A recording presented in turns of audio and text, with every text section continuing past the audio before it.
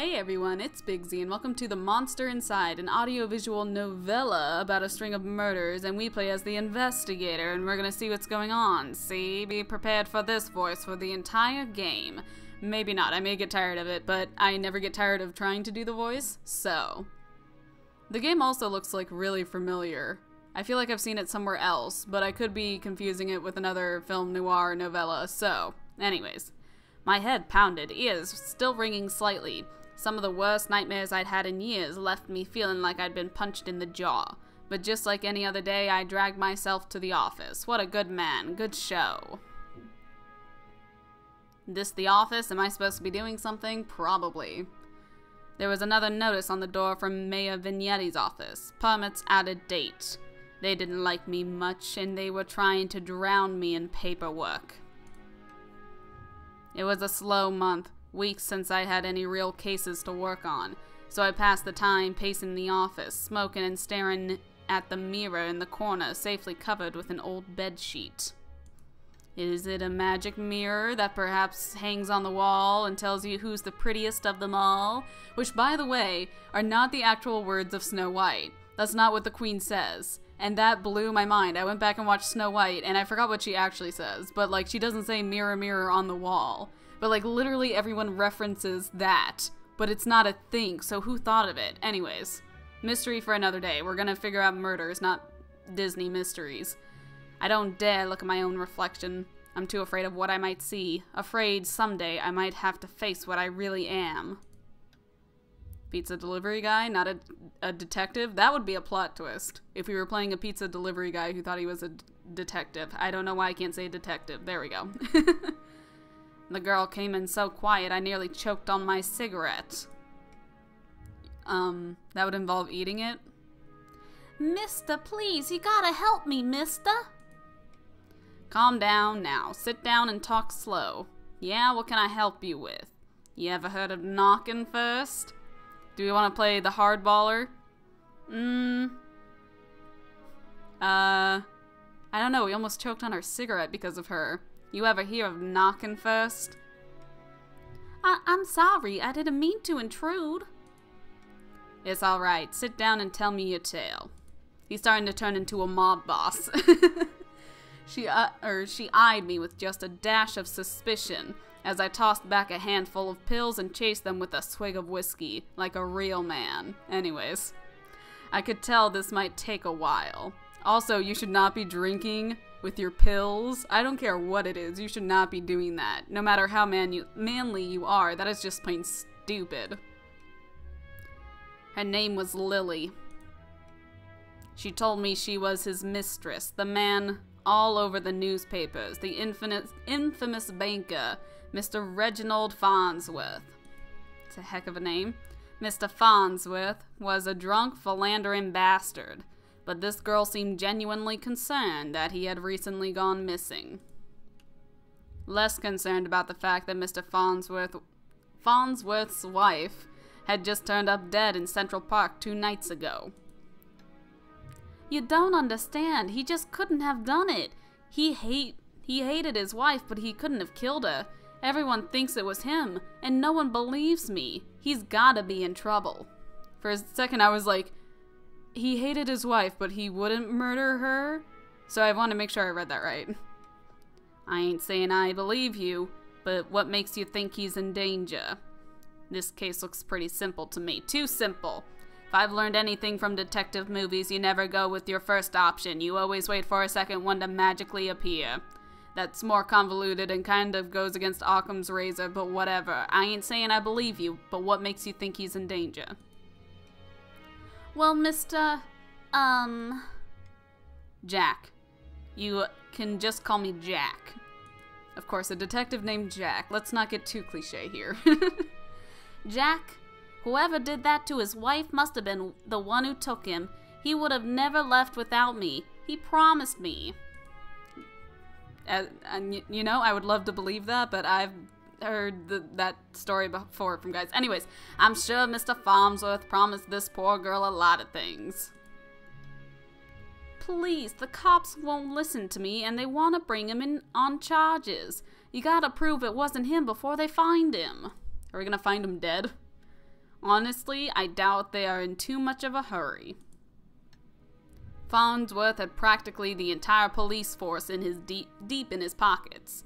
Probably why they hadn't found much yet. If they found him and brought him in, it would be due to public pressure. Sometimes a mob with pitchforks is more dangerous than one man with money. You've got my curiosity, but you might not like what I find. I can help you. We'll get to the bottom of it. Don't you worry now. No, I like playing hard cop. I like playing bad cop. You've got my curiosity, but I don't promise I'll find anything. Oh, thank you, mister. Jack, thank you. But please be careful. I don't think this was just any murderer or kidnapper. I think it was, a beast. Beast. The word struck me funny, like when you jaw your elbow on a hard corner. It triggered your funny bone? Not a word many use these days, except in hushed whispers and bedtime stories for children. Oh, they were real enough, all right. They just got better at hiding, controlling their unseemly urges. But I hadn't seen any monsters in nearly 15 years, back when I was still a cop myself. Now he's turning a bit British. I don't know what I'm doing anymore. Well, that's definitely an interesting story. Now I can help you. We'll get to the bottom of it. Don't worry. Leave the detective work to me. Let's not jump to conclusions here. Leave the detective work to me. I am a professional detective, even though I wear a pizza delivery uniform. I just have the feeling about it. Something tells me you can get to the bottom of it. You're good at this sort of thing. I can tell. Sure, you can't see how... sure. Can't you see how busy I am with cases? I replied a little too harshly. Sarcasm wasn't my strong suit. Oh, I can help you with that.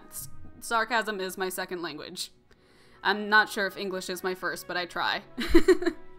I reassured her some more and sent her on her way. I didn't want to scare her, but I warned her before she left to keep her doors locked and call me if she saw anything suspicious. I didn't know if she was in any danger herself, but better safe than sorry. That night I made my way down to Central Park.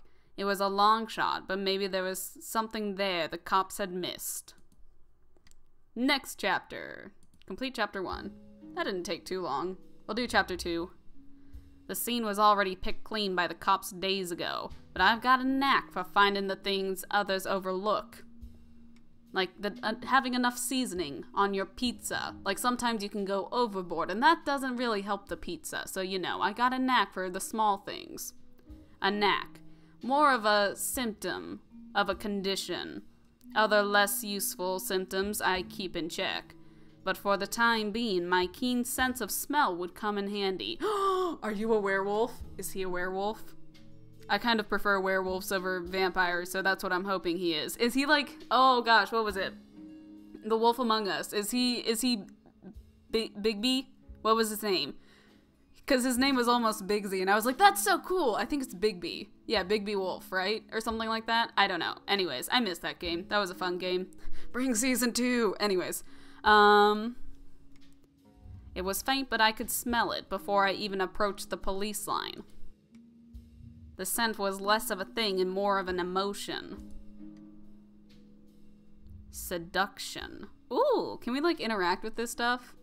There's blood marks on the tree, so that makes me think that, or, you know, maybe another werewolf came by and decided to sharpen his claws. I don't know, but it looks like blood. A strangely familiar smell. I expected the scent of trepidation or maybe even outright fear, but Mrs. Farnsworth seemed to have been at the height of pleasure when she left this world. That's, interesting. Brought a new meaning to a crime of passion. Oh, he even does the corny dad jokes. The cheesy, corny jokes. I love it.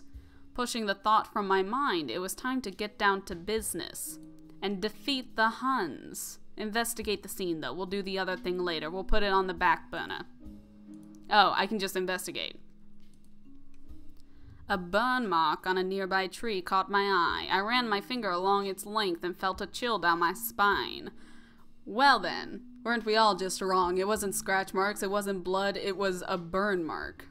It's a very strange burn mark. This wasn't just any burn mark, this was the mark of an ancient magic.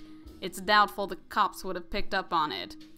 Could Lily have been right? Something was unnatural, or something unnatural was a play here.